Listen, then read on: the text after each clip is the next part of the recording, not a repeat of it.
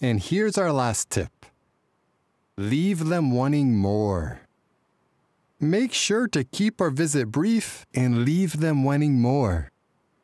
What approach can we use? Set up a question for the next visit. That's interesting. So this thought leads us to another question. If God allows suffering to happen, when will he put an end to it? That's a good question. But since I mentioned I would be brief, could I maybe come back Saturday? Then I can answer this question and also the other one you asked. Yeah, that would be great. There it is.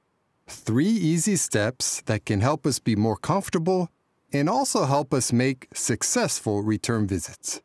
Be warm and friendly, continue our discussion, and leave them wanting more. Thank you, Marcelo, for those hot tips on how to conduct a return visit if you're in the business of indoctrinating people into becoming Jehovah's Witnesses. So yes, leave them wanting more seems to be the gist of what we've just heard. And this is done by asking a question, leaving the conversation on a cliffhanger where you pose a thought-provoking question and promise to answer it on your return, which in this case is in just a few days. Now, interestingly, I don't know whether it's still the same, but when I was a Jehovah's Witness, we were expected to make weekly return visits.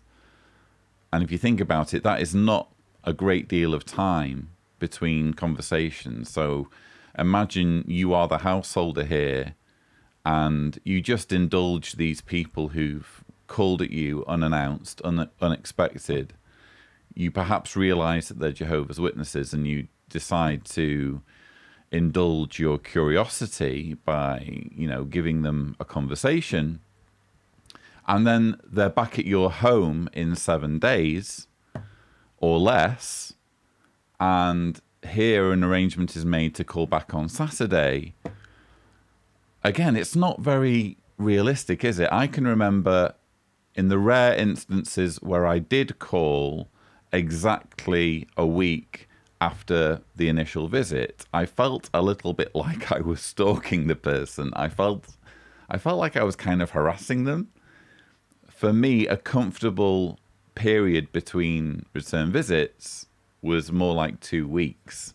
Granted, I was never truly successful. This is all about successful return visits, in that I never, thankfully, managed to convert someone to becoming a Jehovah's Witness after encountering them in the preaching work. But nonetheless, this is how pushy Jehovah's Witnesses are expected to be. And this is frankly how strategic they are when it comes to scheming their way into turning you into one of them.